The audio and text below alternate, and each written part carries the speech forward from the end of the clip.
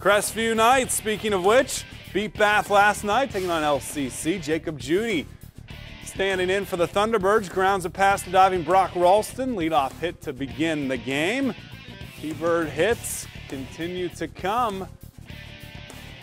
But Brock Ralston steps on second, throws to first, but that's not in time. Good running by the Thunderbirds. Then Brad Stawley hits a liner. Justin Overmeyer comes sprinting in to make the nice catch to end the inning. How about Cameron Etzler? Hits this one hard, but right at Colin Stawley. First to the out for the second baseman. Then Damian Helm hits it hard, but again, Stawley, good defense. No score after the first inning and a half.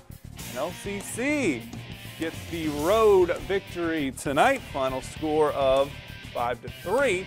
For Crestview home for Paulding tomorrow, and then Grove next Friday.